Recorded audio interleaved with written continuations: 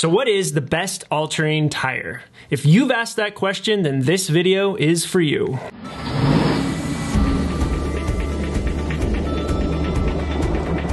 Okay, so today I will walk you through 3 excellent tires that I have logged tens of thousands of miles on that will show you that the race to find the best all-terrain tire involves a bit more mystery than people realize. We've torture tested these tires in some of the most rugged environments, from the Idaho mountains to Moab to Baja, driving through mud, clay, rain, snow, ice, even moon dust. By the end of this, you're definitely going to have an answer, but not to what the best AT tire is, but to how to pick the best AT tire for you, which is an answer to a much more important question. The truth is, it's extremely hard to make one tire good in all types of terrain. So look at some of the basic tire design principles. Think of road tires. They have smaller, closer tread, which minimizes noise, increases your miles per gallon, and minimizes wear on the tire. Think of mud tires. They have wide open tread patterns to allow for clean out and grip. That's of course terrible for miles per gallon and also makes a lot of noise. Think of snow tires. Snow tires have lots of siping. That's the little cuts that are on each individual lug.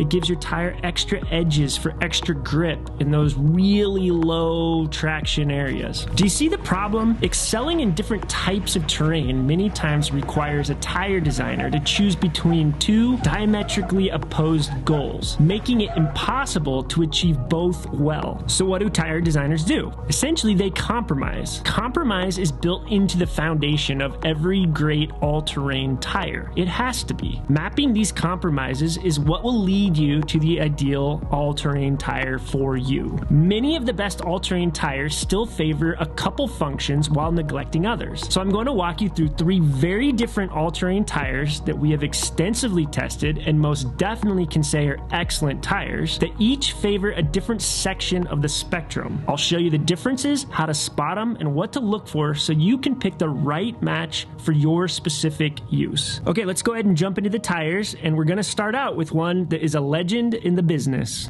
BF Goodrich has been making tires for 153 years, taking them places nobody thought possible.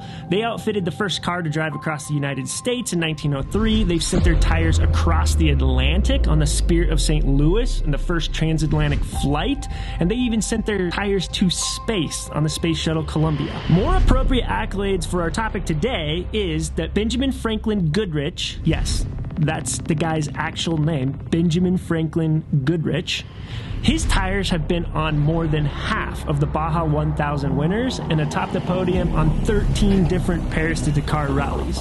These tires have been tested. So it's no surprise they revolutionized the tire market with the first radial all-terrain in 1976, followed by the BF Goodrich all-terrain TA KO2. First of all, the pros. This is an all-terrain tire modeled heavily after BF Goodrich's Baja KR2 racing tire, one of the most dominant tires in all of off-road racing history. It's a pretty quiet all-terrain tire. This is a tire that wears very evenly and carries a 50,000-mile warranty, which is a great amount of miles, but it does land squarely in the middle of the tires that we're going to talk about today. This is an aggressive and great looking tire, so by design standards, it definitely passes the eyeball test. The KO2 is severe snow rated. You can tell this from the 3-peak mountain snowflake symbol, which will be on the side. This means the performance goes well beyond the industry requirements for a simple mud and snow rating. However, there is also a better snow performer in the 3 tires that we're going to review today. One of the areas where this tire shines is this thing has a super strong sidewall. They have something called Core Guard technology that's taken directly from those Baja 1000 race tire projects. Baja is a sidewall torture test, and these tires are one of the best I've ever tested in this category. One other thing about the KO2 is it's actually a lightweight tire, which is great because rotational weight actually counts against you for about 3 times as much as the other weight loaded above the frame and suspension. This comes in big for vehicles like Subaru Crosstreks, where they have fairly weak transmissions, and when people are lifting these things and trying to stick huge tires on them, you're seeing a lot of failed transmissions. Okay, so the cons. There's been more issues lately with balancing these tires. This would just be a quality control related item that can easily be addressed in the manufacturing process. So while this happens for a little while, sometimes you can see it get fixed pretty quickly and be back to normal. These tires do not do well in mud and clay. And when I'm talking mud and Clay, you have to understand something here. We are not talking about driving through a riverbed that's a tiny bit muddy. We are talking about that ooey, gooey, deep, super sticky mud. True mud bogging mud, okay? Most all-terrains do not do well in this category. This tire is okay at cleaning out mud as long as you keep your tires spinning, but it still holds on a lot more than you want sometimes, and you can find yourself getting stuck in the ooeyest of gooeyest mud. I've also noticed that this tire has a tendency of picking up rocks and gravel. It does have little ridges in between the tread that is made to eject rocks, but I just really haven't seen that there's enough of them there to actually do it adequately, and I find myself picking rocks out of these tires on a fairly regular basis. If these tires were to get a trophy, they'd get the trophy that they've already earned dozens of times, and I would call them the Baja champion. Some quick specs on these tires. I'm going to compare 35-inch tires in all these categories just for your reference, but obviously you want to do your own homework on your size tire. This is a 35 by 12.5 R17 tire. I compared all 10-ply tires. So the weight of a 10-ply on this one is 66.7 pounds per tire. The actual diameter of this tire is a 34.5, which means it is a half an inch less than a 35-inch. You will find this tire a lot of times in the forums where people are trying to figure out how to fit 35s on their truck without doing lots of modifications. This one's kind of a good winner in that category because it's actually not a true 35-inch tire. It gives you a little bit more room to work with. The actual width of this tire is in fact 12.5 inches. The tread depth is 15/32, which there is definitely deeper tread in this category, but this one does seem to hold up just fine, and it does seem to be able to get you the miles. So that comes down to the actual mix that they're using in that rubber and how durable it is.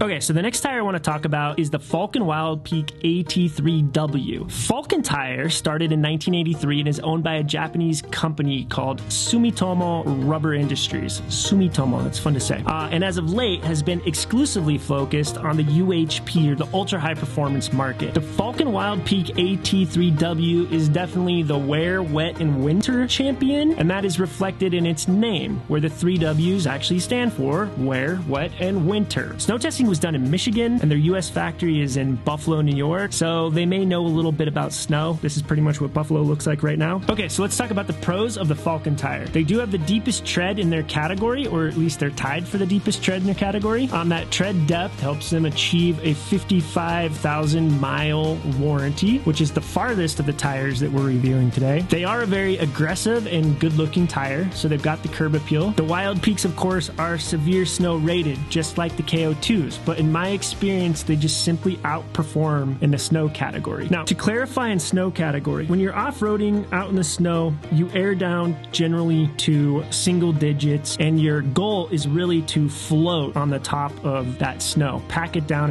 and float along. All 3 of these tires do amazing in that category.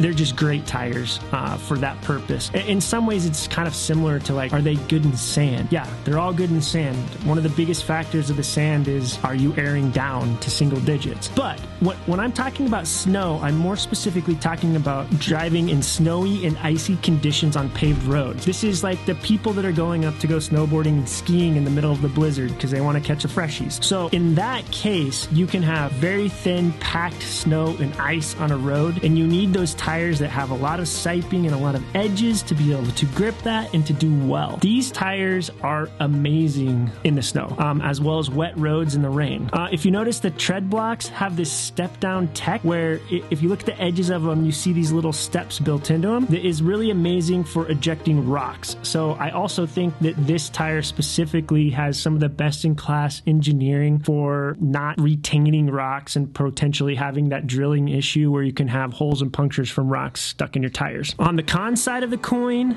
they're not the quietest AT tire, but that's to be expected when you have some of the deeper tread depth. Technically, they are the thinnest sidewall of all the tires that we're talking about today. Their sidewall is only 2-ply, but they did have some pretty innovative engineering on that, where they actually take 2-ply down to the rim and then they double it back up, whereas part of your sidewall, the part closest to your rim and about 2/3 of the way up, is actually 4-ply. But there is a section right below the ridges on the side of the tire that is only 2-ply. For cases like in Baja, where you get a lot of side sidewall punctures from cactuses, there still is definitely a point of weakness there. Now, we do run these tires on our guide trucks down in Baja, and we have not had any, well, I wouldn't say we haven't had any issues. You're always going to have tire issues in Baja. It's, again, a torture test for tires, but we haven't had any excessive issues. We haven't had torn sidewalls. Okay, so let's talk mud and clay. This tire does not excel in mud and clay. Just like the KO2s, it has a high propensity to fill up that tread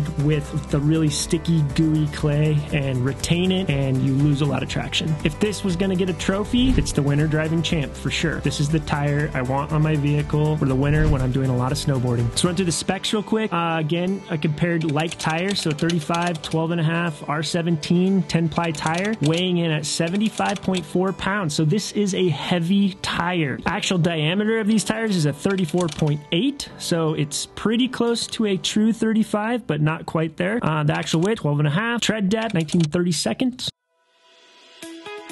The Yokohama Geolander XAT. One interesting thing about the Geolander XAT is that it is technically a crossover all-terrain tire. And I think they took an opposite approach of most of the AT tires out there, where instead of starting with a road tire and trying to build in off-road performance, I think in their design, they really started with a mud tire and tried to build into a road performer. You can see that by the lug pattern, which is inspired directly from mud terrain tires. There's going to be wider gaps between the lugs. The compound that they use in the tire also seems to be softer, and that is reflected in the overall mileage that you get out of the tire at 45,000 miles. It is the lowest of the three that we're talking about today. Now, the pros of this tire, it's very easy to balance. Tire shops love this tire, so they're doing something right in their manufacturing where they seem to be turning out a very consistent product. It is a very aggressive looking tire. You stick this on your truck and it's almost as cool looking as a mud terrain tire. The sidewalls of this tire are super tough. Whatever Geo Shield Tech is, that's their kind of brand name for the inner core of their tire. It's no joke. It's a tough tire. It can definitely seems to be puncture resistant. I would say it's a Baja proven tire. I took this. There's a trail that I guess apparently people are now referring to as the Baja Rubicon, but I took this down there last year in March and did a bunch of miles over a lot of rocks and boulders, and this tire performed flawlessly. It was amazing. It's a super grippy tire. Like I said, it's a lot more like a mud tire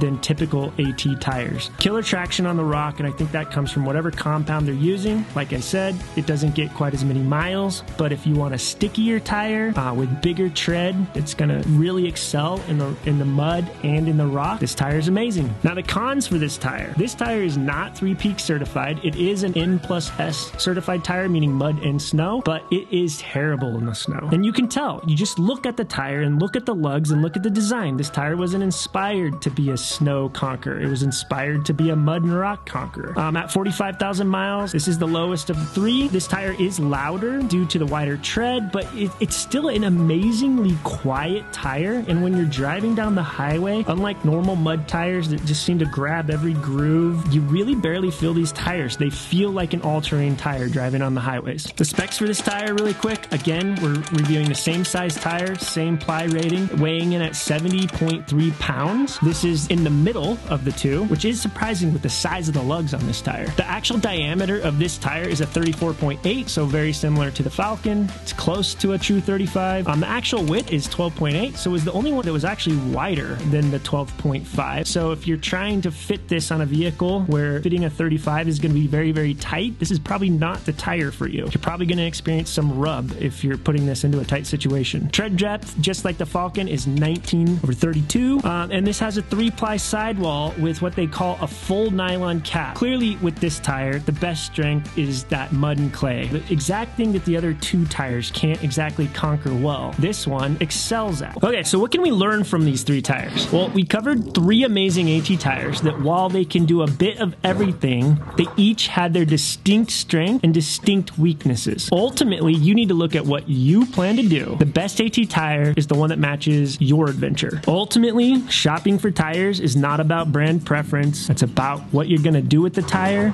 and what it was designed for.